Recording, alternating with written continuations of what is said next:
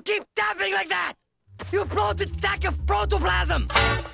The current day examples of shows that I think were influenced by Ren and Stimpy are all of the shows. Why won't they leave me? Ren and Stimpy was an anomaly in its time. It was an artist-driven show. I thought I was having an acid flashback. Ren and Stimpy opened the doors saying to everyone out there, no more rules. Happy, happy, happy. Joy, joy, joy. It's like I'm working on a show that is revolutionizing TV animation. And it all emanated from John. We all kind of thought that John was going to be the next Walt Disney.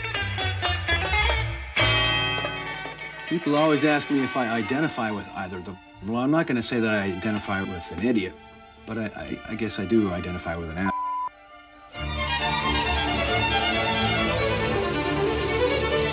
Shows were delivering months late. That pissed off the advertisers big time. We did get death threats. His behavior got really bad.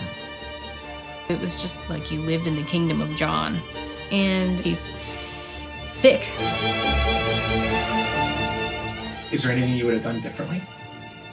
I shut the camera off. I'll give you a super honest answer.